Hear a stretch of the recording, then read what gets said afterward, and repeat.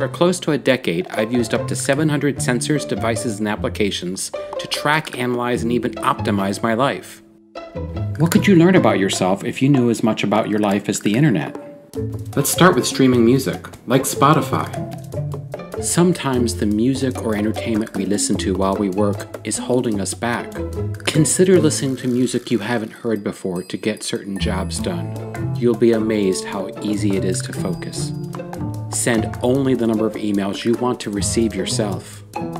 You get better by taking steps, not counting them. Beware of apps or devices that shame you into meeting a number. Leave notes for your family in the cloud. By leaving notes and tips at locations, you can carve your love into digital trees around the world. By looking at the data of my life in social media, entertainment, and opinion, I was able to learn how I was being affected, but more importantly, how technology was shaping my mood. Technology isn't making you a bad person. You need to learn to love your selfie.